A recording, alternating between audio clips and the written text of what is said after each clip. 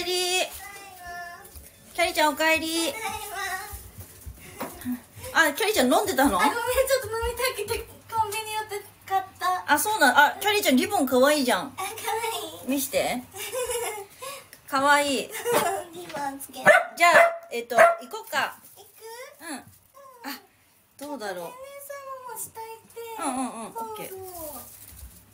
キャリちゃんちょっと持てるかな。あ、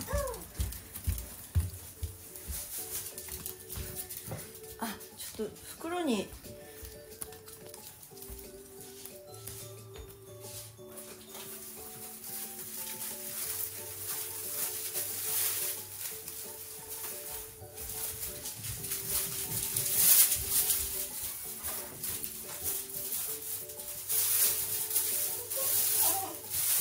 お疲れ様。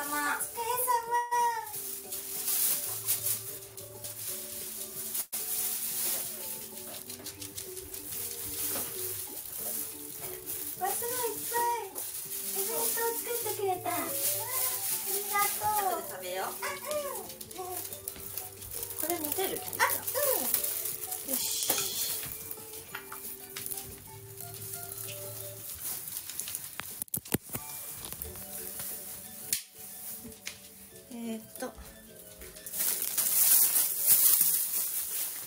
カバン持って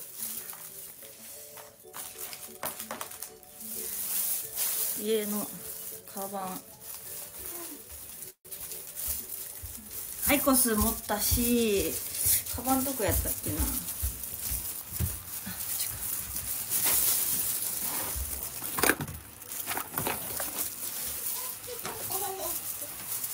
家の鍵。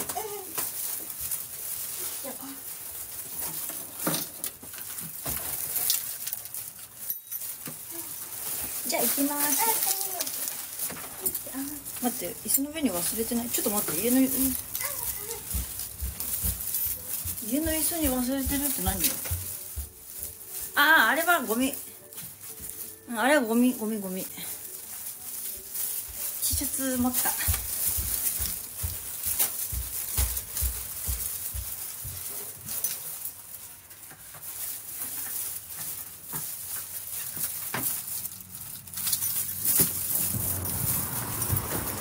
けいちゃんお疲れ。疲れた？そうだね。なんかさっき疲れたってさ、言ってたから、どうしたんだろうって思ってさ。なんかちょっと、毎日、なんかいろんな人に責められちゃったり、ちょっとひよこくんとも、なんかあんまり今関係が良くないから、ちょっとそれでちょっとメンタルやられちゃってね。で、ひよこさんって今どういう状況なの？連絡今日取ってない。あ、そうだ。そうただなんか私がその配信してたら、最後の方に来て無料アイテムとかが出られる人。そうなの？そう謎だね。謎じゃない？あれ？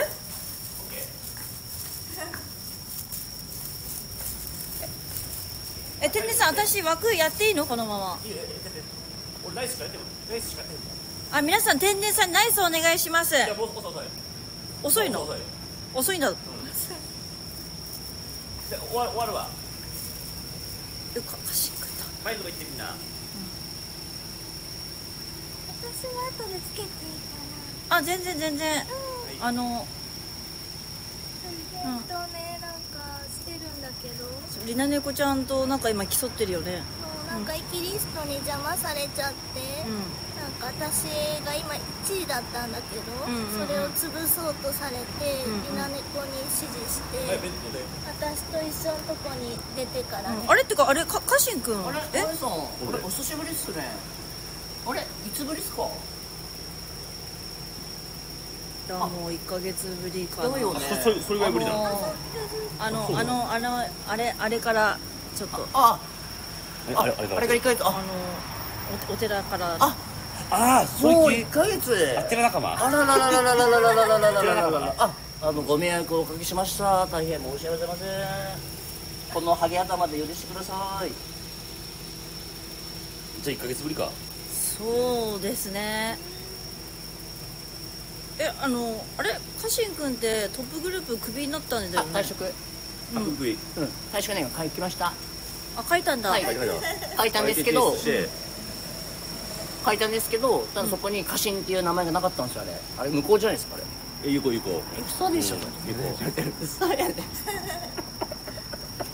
これインカメ今外カメ。外カメです。で、とりあえず現状説明すると、はい。会長むちゃくちゃ切れてる。ガチ切れしてる。なんでですか。そう。オッケー。でもちゃんと今日お菓子差し入れも。じゃあもう警察呼ぶ言うたから。ほんまやでガチャで無短期の。警察呼ぶ？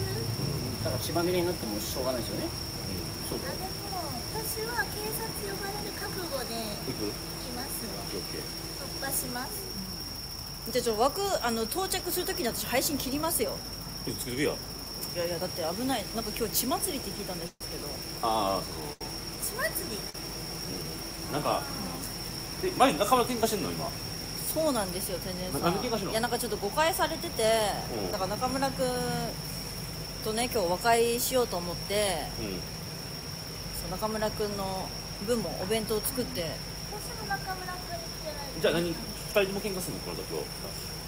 いや私は喧嘩っていうか仲直りしたいと思ってるけど、中村くんと。私も誤解が解きたいですね。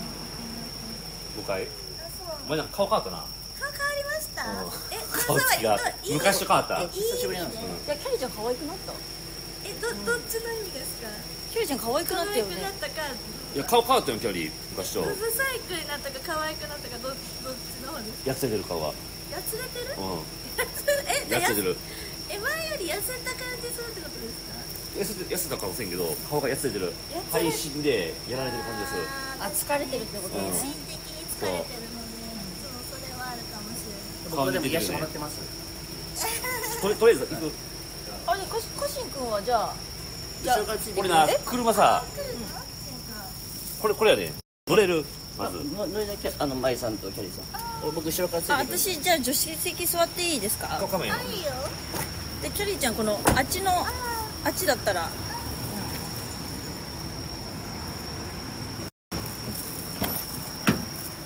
いしょ。最後乗れる？あ、キャリーちゃんお弁当気をつけて。乗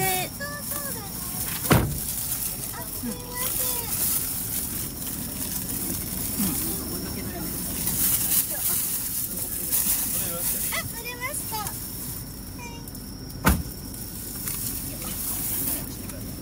よし。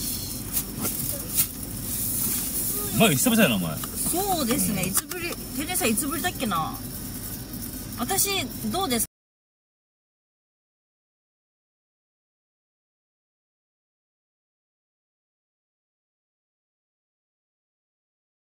か？石灰見えないかな。顔ちっちゃくなった。こっち見て。どこ？顔をちっちゃくしたんですよ。釣り上げたよ。ピッて。揚げたんですよ。うん。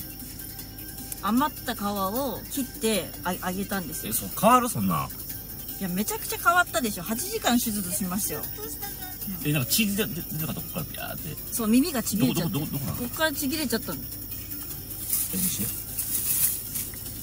この耳の裏からちぎれたんですよ。うわ。あ、今どうなってます？怖い。もう見るだけで痛い。まあそうまあ本当大掛かりだ。見るだけで痛い。うん。いや変わったと思う。なんかね筋あんね縦にピーって、でなんか塗った後あるな。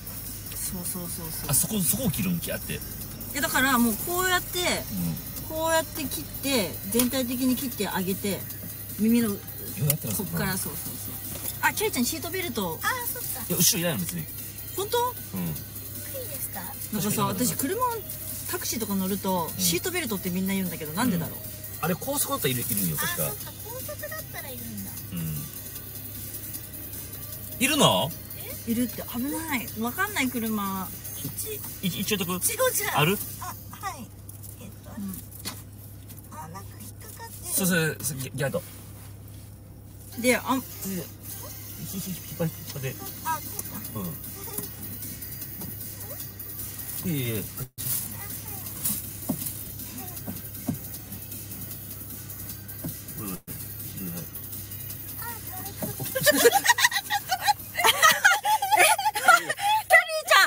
これオッケー。シートベルトオッケー。大丈夫。ちょっと首がしまってるから。これこんな感じだったっけ、シートベルトって。キャリー伸ばしてもう一回。危ない危ない。もっと伸びる？もっとギャーッと。もっと伸びひん？すげえやろ、伸びひんのこれ。で、肩通して。あ、なるほど。肩飛ばして。これ OK よ。ああ、それなら。大丈夫です、皆さん。大丈夫大丈夫。OK。OK です。行くわ。よし。いやー、今日久々のトップグループなんで、私テテさんに会うの楽しみだけど。めちゃくちゃことだい。で、キャリーちゃん今日、テテさんに会ったら謝罪しないとね、まず。謝罪する、ちゃんと。土下座しようかなと思って。土下座って確かバンなるよね。あ、なるの？あ、せんはいい。あ、そうかそうか。打ちせんかったら OK けど。あ、なるほどね。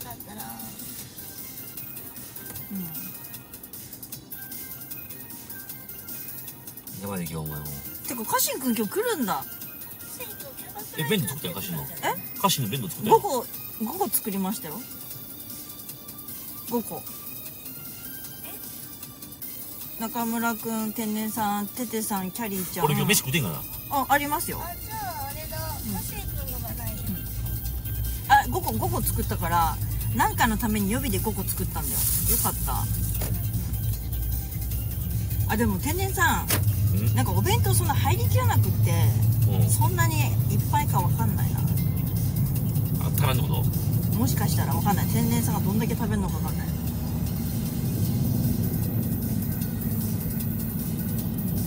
どういくんやったっけ？よし、トップグループ出動だ。いや、私食べないもんだって。さっき食べたから。普段食べました。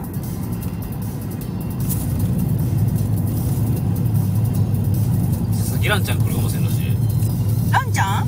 あ、そうなの？分からんで知らんんだ。なんで中村の前を喧嘩してるの？いや、なんかふわっち特派員の切り抜きがちょっと悪質で、なんかもうこれからだんだんね、キャリーちゃんの、その店を晒した配信者とかいたら、そういうのは通報した方がいいみたいな。で、それは中村くんのことを言ってるみたいな感じで切り抜けられたんだけど、私その前に中村くんは私大切エリアだからキャリーちゃんのこと仲裁入って、それもうやめてって私の口から言ってみる、中村くんにって。でそれは私は中村くんを通報誘導してるみたいに受け取っちゃって、中村くんが絶対許さないで。あ、そう怒ってるんや。そうで中村が眉のこと好きに見えないって聞いたけど。いや、それはないよ。それはない、マジで。マジでないです。ない。ほんまに？ないよ。中村が嫉妬してるみたいな。いや、なんかそれは多分ふざけて言ってたと思うけど、いや、それは本当ない。で、なんかベッドだけなんか寝室がクラウン君は入れて、なんで俺が入れへんねやみたいな。なんか被害妄想で天然さんもベッドに入ってる、俺だけ入ってないみたいな被害妄想してて、いや天然さんも入ったことないからって、絶対嘘だとか言って、ちょっと被害妄想というかネガティブなんかな。私もタバコ吸おう。私もなんか、中村君に誤解されてて、なんかキャリーが俺のせいで店を特定されたって言ってるとか言ってたんですけど、私そんなこと言ってなくって、もう店が特定された後に、中村君がそのホームページを配信で晒してて、それに対してもう中村君もホームページ出してたよねみたいな、もうやめてほしいわぐらいしか言ってないんですよ。それをなんかキャリーが中村のせいで店特定されたって言ってたっていう嘘後になんか踊らされて、私言ってないっていうのに、なんかでもいっぱいに来てたしとかってそれでなんか俺のせいにしたの怒ってるみたいです。中村が？はい、でも私そんなこと言ってないんですよ。なんかやめてほしいわぐらいは言ったんです。あれ中村くんたち連絡取ってないけど、いつ来るんだ？連絡取ってますって言うんですよ。本当だよ。一応12時言うてる。じゃあ先ついてるかもね。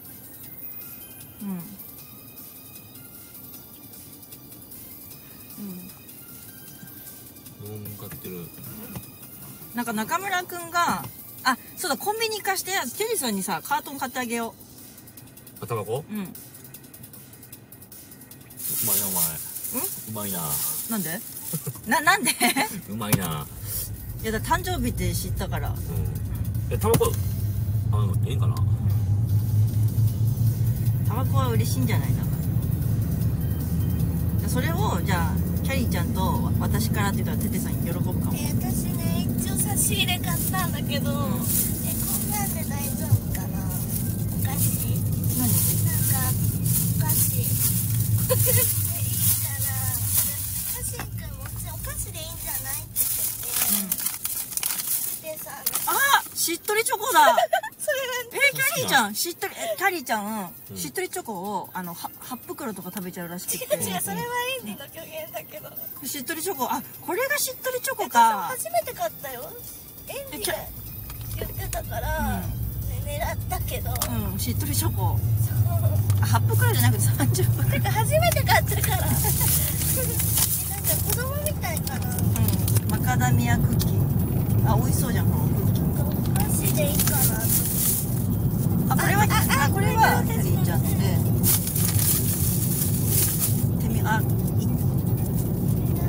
俺さ、キャリーに聞こうと思うけどな。はい。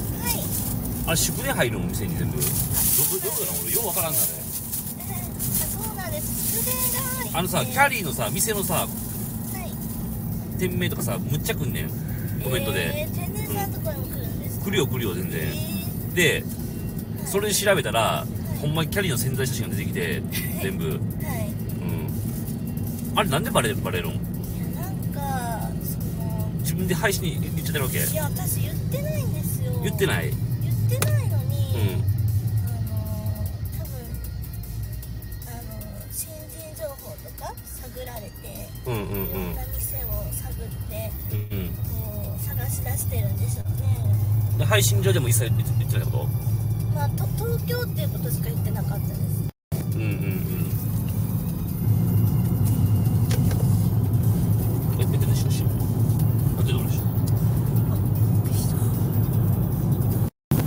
びっくりした。シートベルトしてないかと思ってる。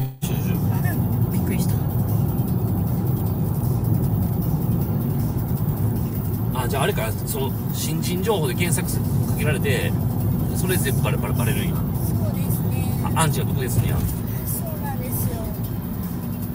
特定された店とか今まで使ったことない写真を使ってたのに、バレたので、しかもモザイクかけてて、うっすら顔がわかるんですけど、当然モザイクかけてるのにバレましたからね。それも全部何店舗バレてるの？もうなんかもう働いた店全部バレてるんですけど、働いた店全部。ここ最近で言ったら